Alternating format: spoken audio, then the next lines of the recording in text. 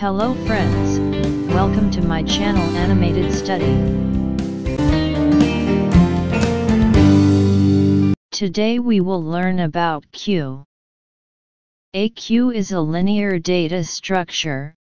That means data is stored in single line one by one without any branches, which follows a particular order in which the operations are performed. Enqueue insertion is done from the rear end or the tail, and deletion is done from the front end or head. The order is first in first out, commonly known as FIFO. The best example of queue is people entering in the train, where the person come first will get the first chance to get in the train.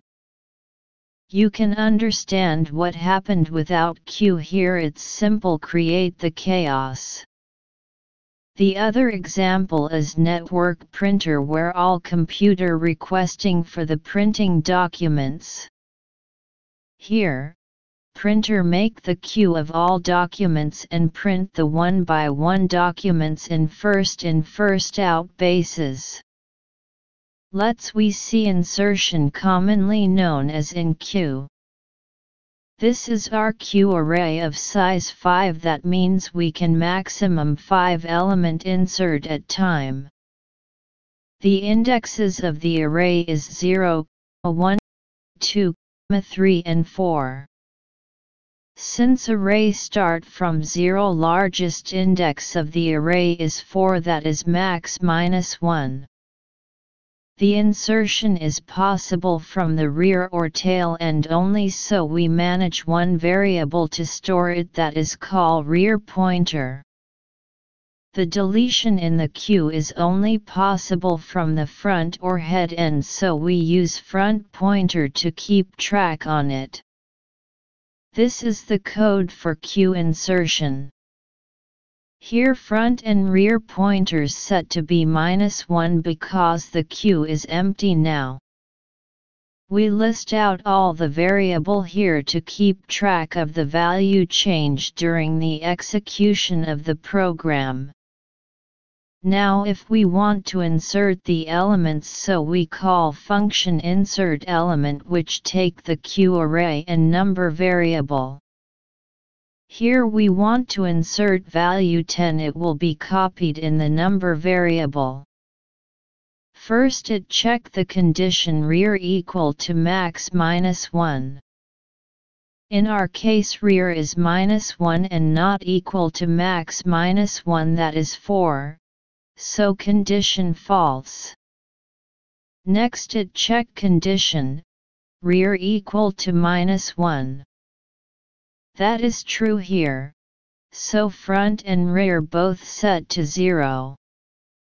At last in the queue array at 0 position, value of number that is 10 added.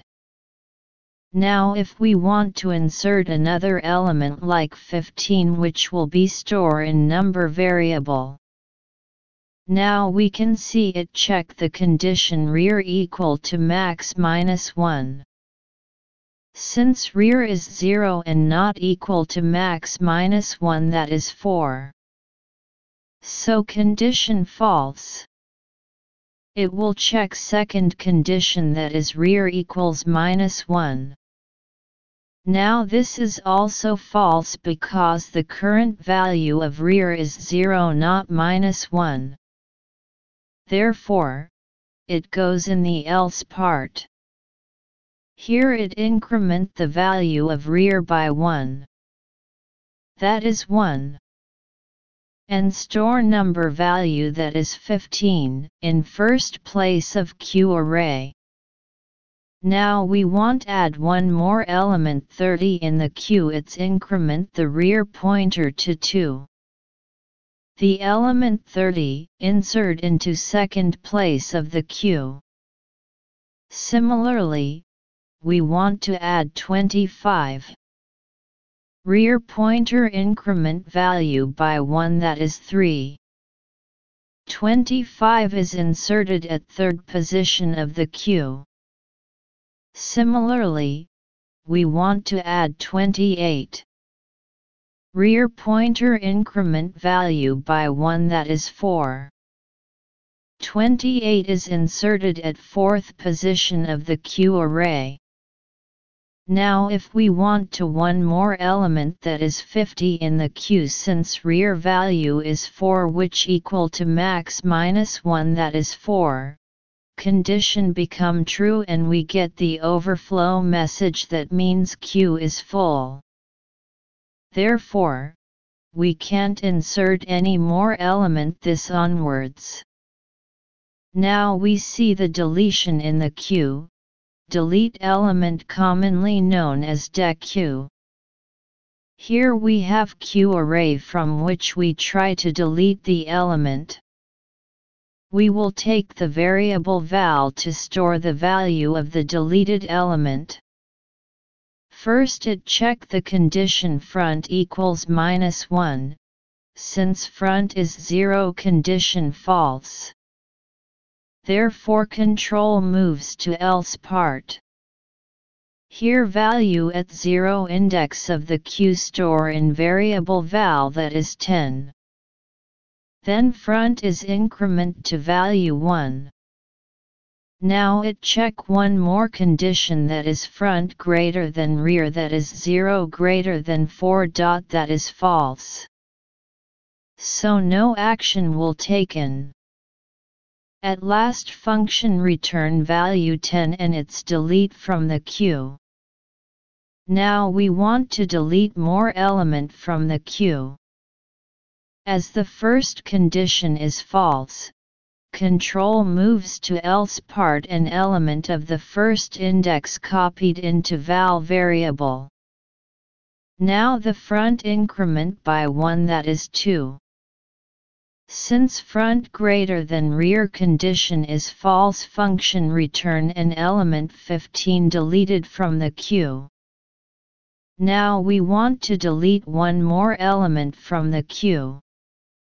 As the first condition is false, control moves to else part an element of the second index copied into val variable. Now the front increment by 1, that is 3. Since front greater than rear condition is false, again function return. An element 30 is deleted from the queue. Now we want to delete more element from the queue. Since first condition is false, control moves to else part an element of the third index copied into val. Now the front increment by 1, that is 4.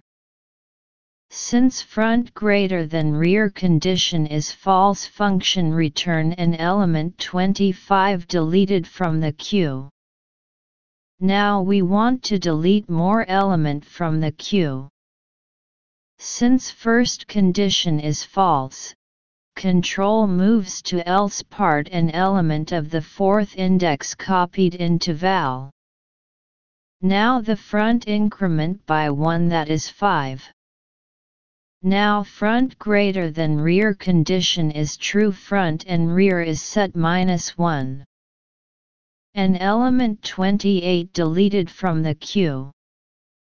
Now if we want to delete one more element, the condition front equals to -1 become true and we get underflow message and it show the queue is empty and we cannot delete any more element. I hope you understand the whole process of insertion and deletion in the queue. If you like the video, please press like, subscribe my channel, and share the video. And don't forget to press the bell icon to get my new video notifications. Thank you for watching.